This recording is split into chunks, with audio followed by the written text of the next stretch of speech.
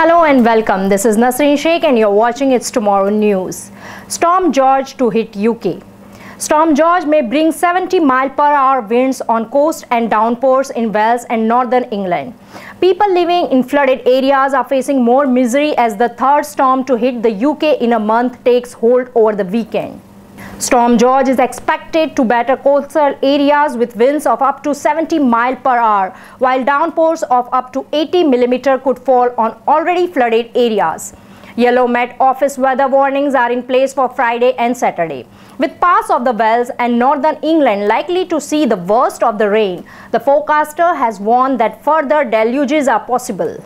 The alerts come after police warned people living along the River Severn that they could face another 10 days of flooding misery, a day after water overwhelmed the flood barriers at Iron Bridge in Shropshire, prompting an emergency evacuation. Storm George, named by the Spanish Met Service, means a rain warning for Friday into Saturday, followed by a wind warning Saturday into Sunday. The counties affected are Clare, Galway, Mayo, Kerry, Donegal, Leitrim and Sligo. Severe winds are expected during Saturday associated with Storm George, named by the Spanish Meteorological Service. The winds could be higher in exposed areas with an increased risk of coastal flooding. The status yellow wind warning is in place for the rest of the countries in gusts of up to 110 km/h forecast.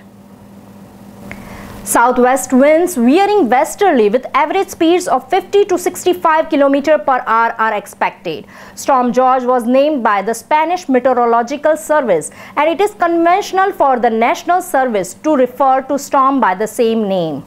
If the UK Met Office had named the storm, it would have been called Storm Alan, following alphabetically from Storm Dennis.